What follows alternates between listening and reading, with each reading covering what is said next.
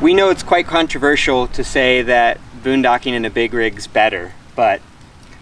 We're Kristen, Jameson, and Maddie. We've been living in our motorhome while both working full-time for over 2 years. This season is all about building community on the road and sharing more behind the scenes of our RV life along the way.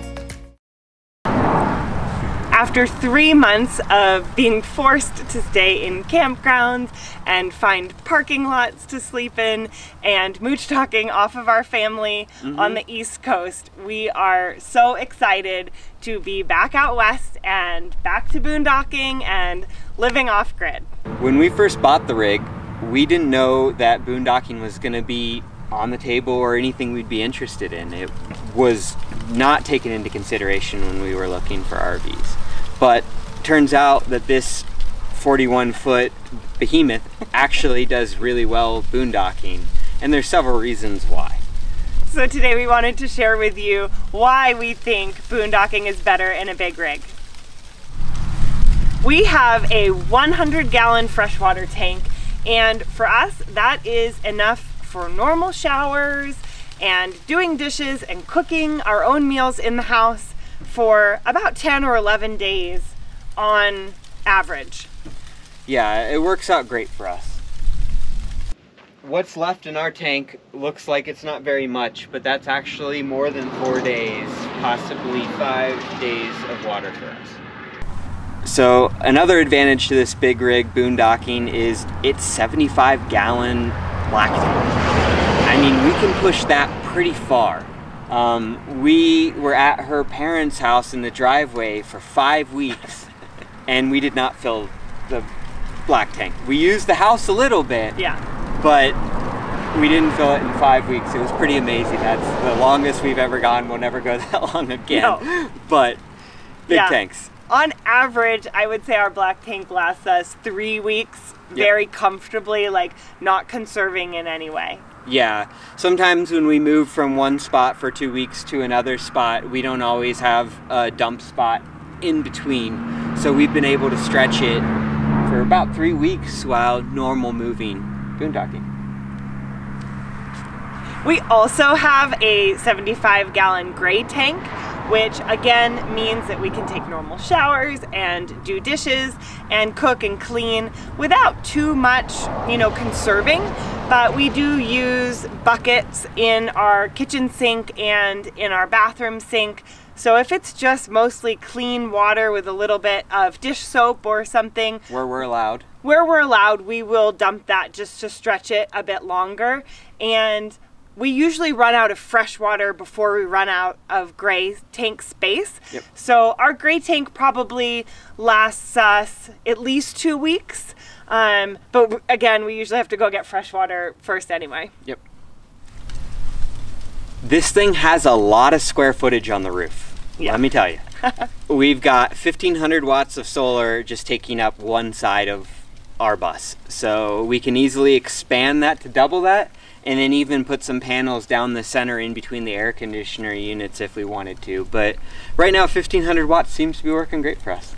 With our solar setup, when we had it professionally installed, basically we're over solared for the amount of inverter and battery and solar charge controller that we set up. Yeah, we're upgrading that. Yeah. So you can see that we're only using half of the roof, so we have so much room to expand to. Big rigs also come with plenty of space for a battery bank. You could probably carry as many as you wanted. We have had 4 Battleborn batteries, 100 amp hours each, in an outside bay that was originally designed for batteries, but we have so much space inside the bus under our bed that we're considering moving the whole battery setup inside so that we can expand to 6 batteries, which, is the other half of the solar equation. You have to be able to store the energy. So yeah, big rigs are awesome for lots of batteries. We have options. We have a 43.3 gallon propane tank, and our fridge and our furnaces and stovetop all run off of propane. So with that 43 gallons, we can stay out longer than the 2 week period that we can in one particular spot. We also carry a 4.5 gallon grill tank that makes it really easy to run to town if it's cold. Usually we burn through more propane in the winter when we have to run the furnace, but yeah, we're kind of wusses. We like running our furnace. We're not afraid to, but yeah. We have the extended stay on the bus, so we can easily connect the barbecue cylinder to the bus, and that way it's easier when we're staying out somewhere. Being 41 feet, sometimes it's difficult to find a propane fill that is easy for us to pull in. A lot of people will fill it, but it's like, get it in the parking lot. So. Yeah, totally. And the grill tank, we've kind of figured out, if it's really cold, will only last us 3 or 4 days. Mm-hmm. So having a tank on board that's 10 times bigger allows us to stay out much longer without having to go searching for propane. Yep.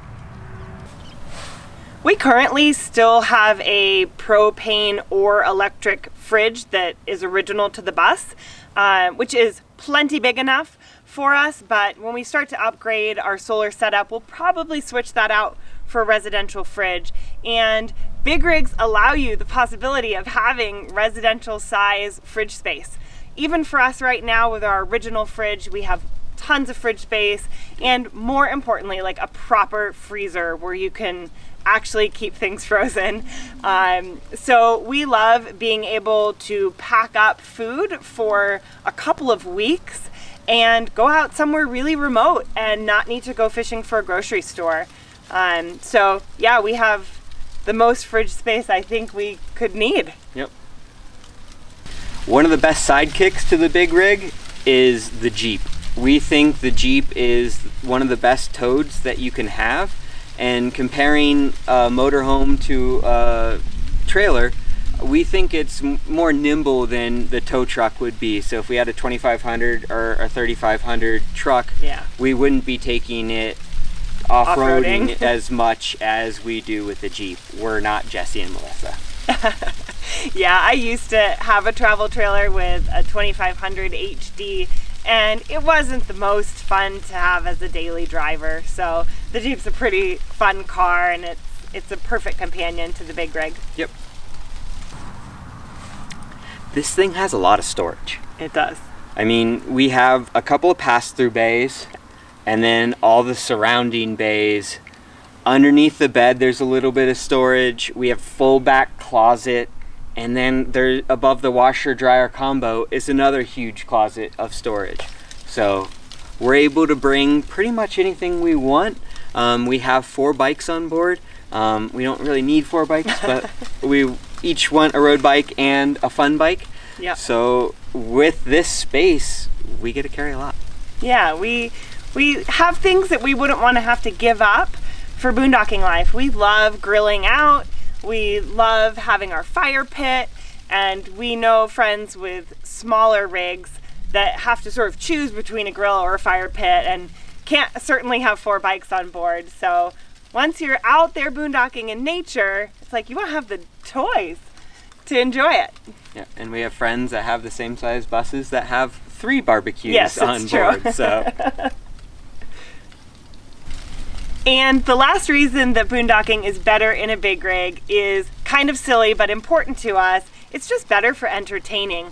No matter what the weather is, we have space to have friends over inside the bus or out on our patio, and we carry on board some silly things that we really don't need. But we have a pizza oven, and we love to have pizza parties with our friends.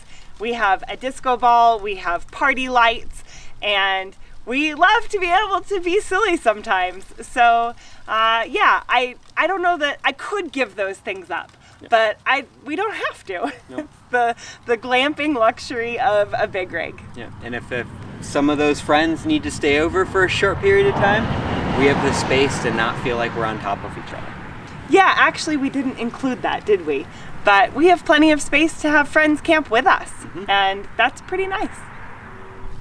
We know it's controversial to say boondocking's better in a big rig, but for us, the very few spots we haven't been able to fit in, it's no big deal, you know? Like, it's worth all the extra glampy, luxurious benefits to have as much space and as much tank space and solar space and just the ability to stay out longer and live a more regular, comfortable life. You know, boondocking for us wouldn't be sustainable for years and years if we were very limited and couldn't live normally. So we're saying it. Boondocking's better in a big rig. Yep.